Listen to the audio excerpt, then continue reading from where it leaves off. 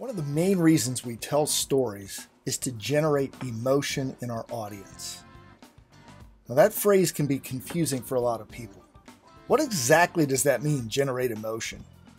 In the professional speaking world for years, there's been an adage that you've got to get people laughing and crying if you want to have an impact. That's a little bit too narrow. There are many emotions that human beings share. In fact, there are 6 common emotions we have: happiness, anger, sadness, surprise, disgust, and fear. If you can tap into at least one or a combination of those, you will create an emotional reaction in your audience.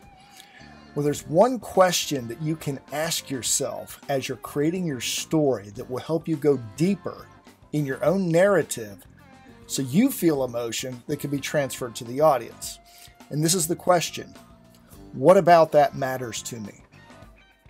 When you're talking about your main character or the person we call the guide, what about that character matters to you so that you want to share this story? What about the circumstances matter? What about the experience matters to you?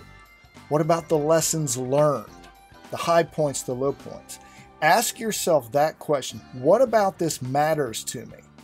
And you will dig deeper under the surface of your story, and you will connect with those emotions that ultimately will connect with your audience. Putting your story together, what about that matters to you?